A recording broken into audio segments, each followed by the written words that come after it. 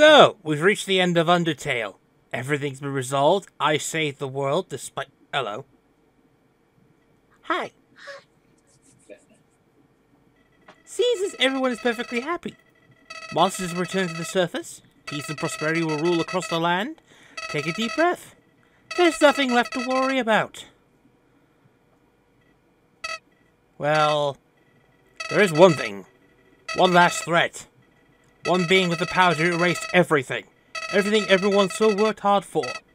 You know who I'm talking about, don't you? That's right, I'm talking about you. You still have the power to reset everything. Toriel, Sans, Asgore, Alphys, Pal, Papyrus, Undyne. Even if you choose, everyone will be ripped from this timeline and sent back to all this ever happened. Nobody will remember anything. You'll be able to do whatever you want.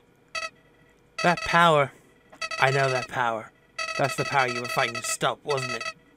The power that I wanted to use, but now the idea of resetting everything, I don't think I could do it all again.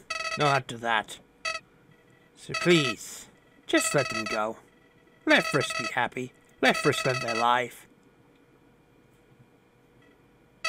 But if I can't change your mind, if you do end up erasing everything, you have to erase my memories too. I'm sorry. You probably heard this 100 times already, haven't you? Well, that's all. See you later, Tarasi. I'm not Well, I'm actually... This is the warning you get at the end of Undertale. You start again. You have a choice. Either you reset everything to play the game again, or you leave it on the perfect ending where everyone's happy and free. Well, I'm leaving it exactly as I would do. I am going to turn off the computer and walk away. Thank you very much. Well, I'm not going to do it, because there's one playthrough we've yet to do yet. Oh no, Kari. No. It's the other version.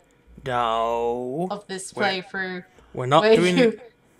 Where you kill everything. No. Kari, don't you dare. I will not even take part in this walkthrough if you do. Until next time, dear viewers. No, don't we will be starting the Genocide run. Oh, fuck you. I'm out of here. Penis.